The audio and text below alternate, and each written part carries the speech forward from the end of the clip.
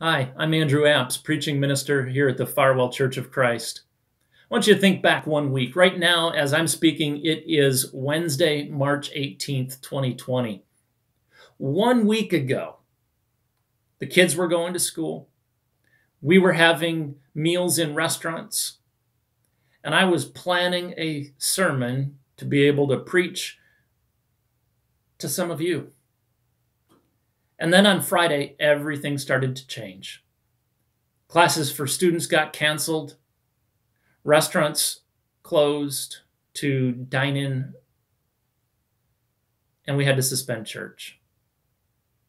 We have now seen that it is going to be necessary to suspend our Sunday gatherings for an indefinite period of time while we seek to be a part of the global strategy to combat the coronavirus. It's going to be strange. It's going to be weird. It is a big adjustment to all of us. One of the things that we're going to do here at the Farwell Church of Christ, like many other congregations, is we're going to try to provide you with some solid teaching right here online. And if you're just joining us, we want you to know what we've been doing this year. Throughout all of 2020, we are seeking to read through the Bible together. This week's readings come from Deuteronomy 17 through 34 and Psalm 91. We would invite you to download a copy of the Bible reading plan that we're using from our website, and that'll break it up into just a couple of chapters a day for you.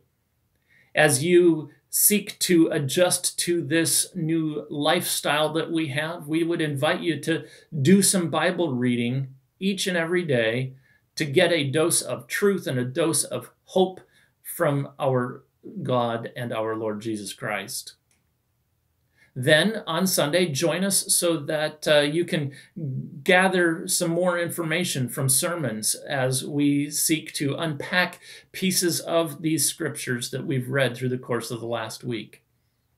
Most of all, we want you to stay healthy, stay safe, but continue to grow in your faith during this time of unusual experiences.